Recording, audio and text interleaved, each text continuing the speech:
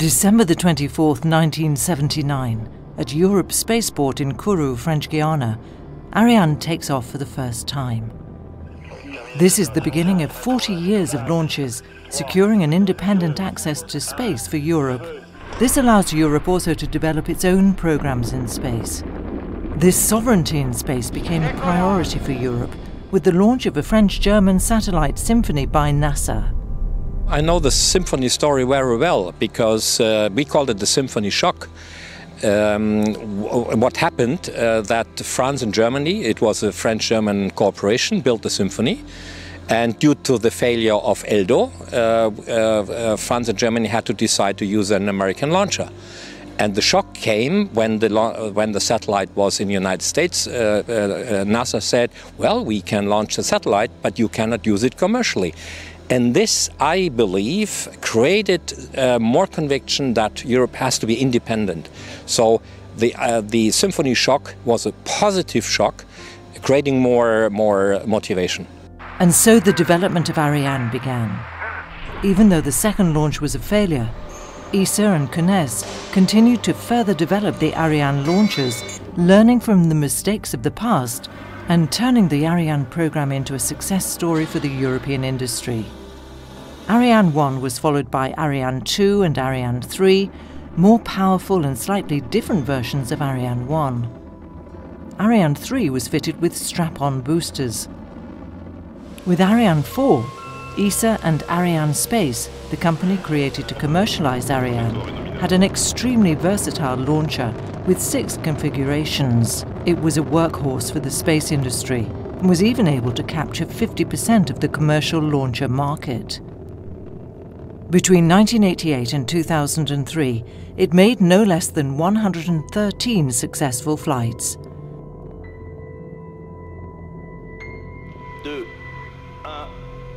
Then Ariane 5 became Europe's heavy lift champion in use since 1996. Ariane 5 is an absolutely great story. We launched all the ATVs with Ariane 5. We had several missions for Galileo. We launched great scientific missions like Bepi Colombo. And we recently launched the 250th launch of Ariane.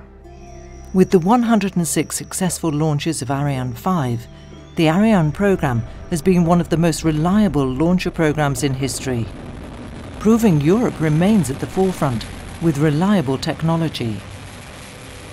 For Europe, innovation and creativity have been the keys to conquer its place in the worldwide launcher market. While the Ariane launchers were adapted to transport ever larger payloads, such as the ATVs, Europe did not forget about the lighter and smaller payloads. It updated its launcher portfolio with Vega, a cheaper, lightweight launch vehicle, to also capture this segment of the market. Soon Vega will be joined by Vega C, a larger and more powerful version of the rocket, with its first launch planned in 2020. Then the next step will be Ariane 6, that will replace Ariane 5 and consolidate Europe's position in the satellite launch market. Ariane 6 will come in different configurations, with 2 or 4 boosters. It will also be cost-efficient, through a clever design with horizontal assembly, and it will be tailored to the needs of the customer. Its maiden flight is scheduled for the end of 2020. It's a great success story for Europe overall. It's paving the way for the 4th dimension of space transportation, but even more than space transportation, transportation overall for society. And I'm really happy to have today all the results in hand to make Europe even stronger again. United Europe in space without any borders. At the recent ESA Ministerial Conference in Seville, Spain, the ESA member states have once more stressed the importance of space transportation with the Ariane program and green-lighted the development of Space Rider. This reusable autonomous re-entry vehicle will return to Earth after each mission. ESA will therefore have all the tools for a secured access to space for multiple missions in any orbit.